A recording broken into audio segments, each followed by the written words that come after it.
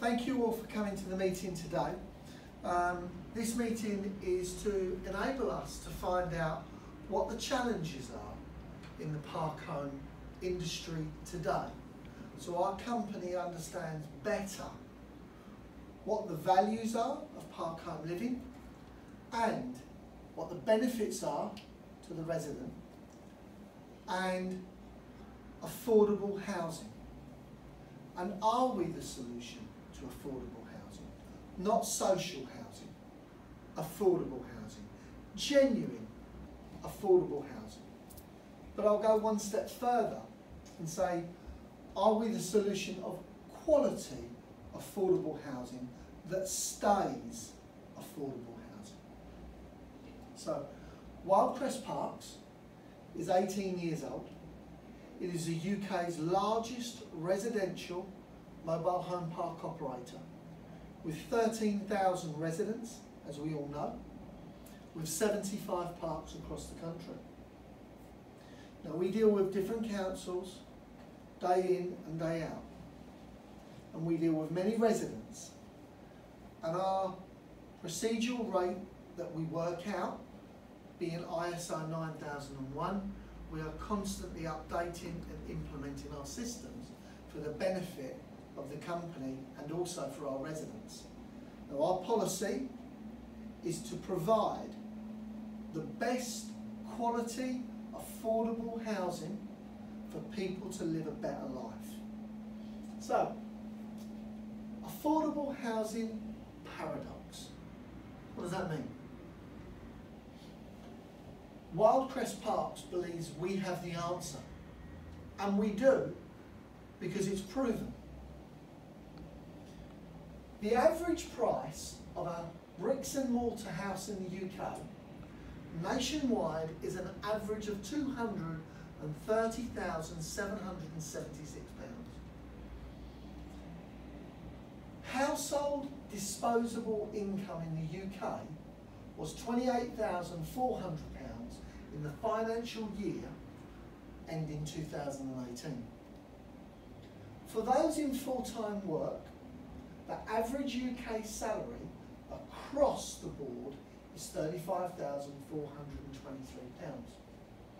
The average rent for a two-bedroom private rented house in London is £1,730 compared to £820 across the UK. In the UK, people are renting for longer periods of time as buying a property has become more expensive and wages are struggling to keep up. The average adult will spend more than this before they finally get onto the property ladder, spending a total of £63,225 in rent during that time. This means they'll have already spent the equivalent of more than a quarter of the average £229,000 UK home in rent. The average price of a park home is £112,000. So the average price of a park home is £112,000. That's 50% less or more. So if that's not quality, affordable housing, what is? What if instead you could buy a two-bed, two-bathroom, modern bungalow with a modular kitchen and integrated appliances for £112,000? Well, you can. It comes in the guise of a park home.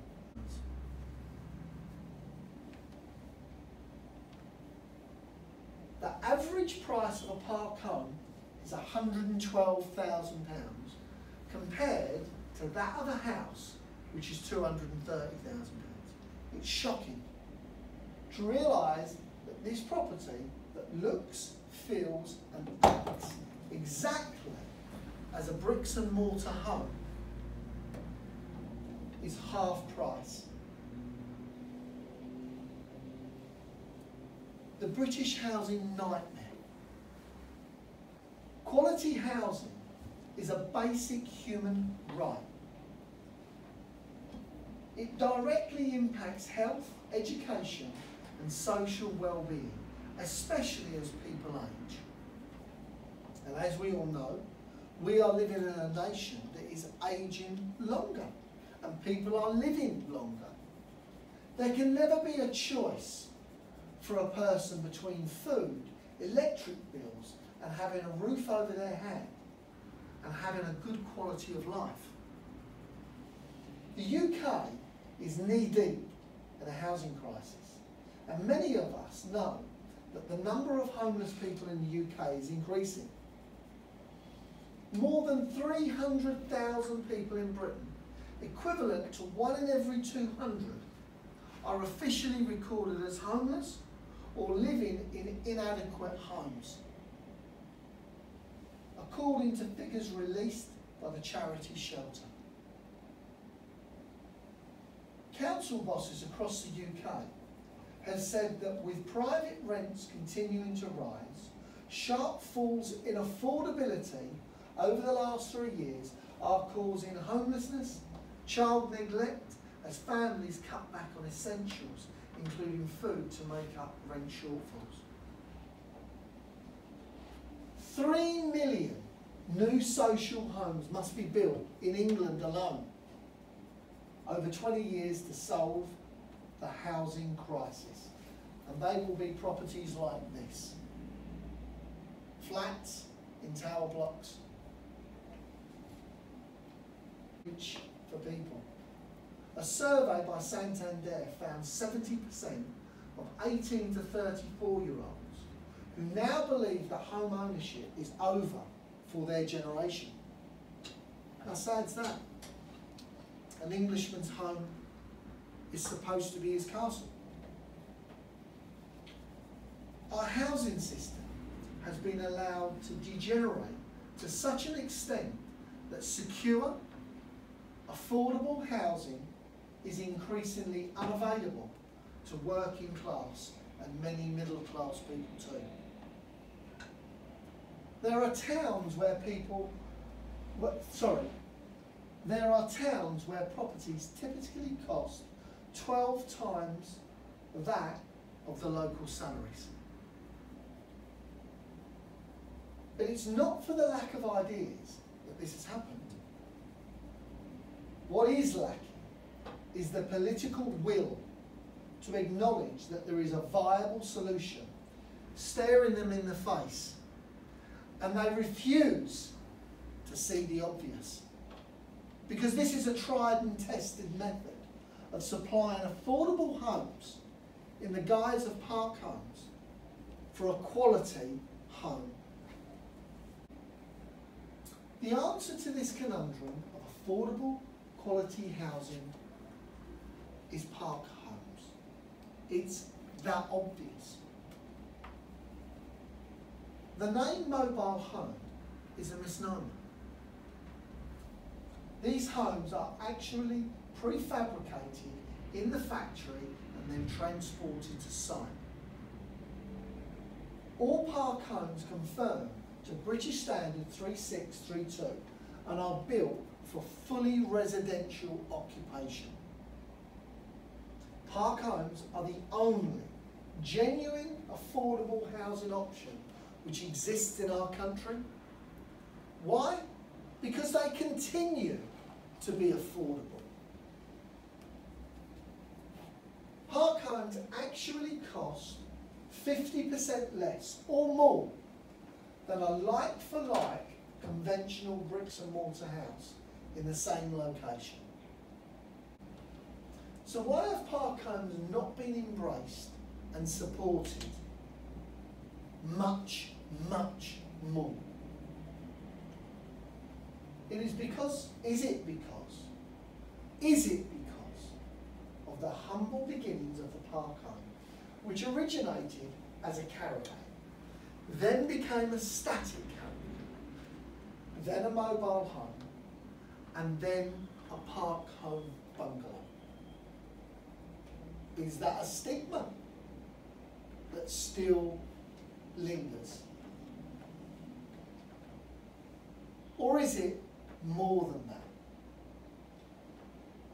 Is it because the government's anti-park home stance, because they do not earn any stamp duty,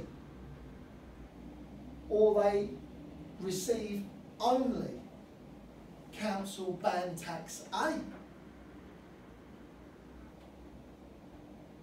which is the lowest band, as we all know? So for them, it's not profitable enough. That's a question I put out there, and I leave that question to be answered. Buying a park home enables the resident to achieve equality with economy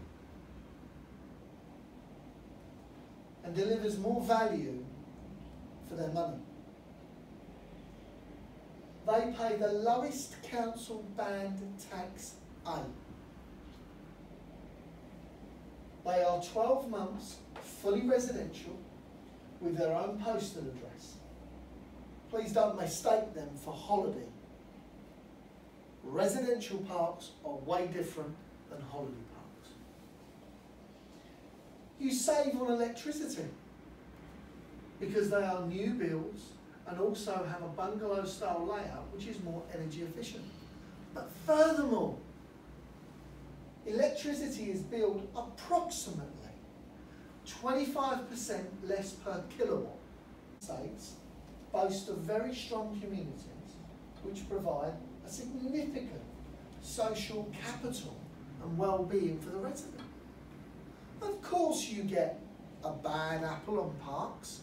They always seem to have the loudest voice because an empty barrel is always more noisier, and they'd never be happy no matter where they are. But 99.8% of the residents that we've carried, these are just some of the letters that we've received. I'll read just one.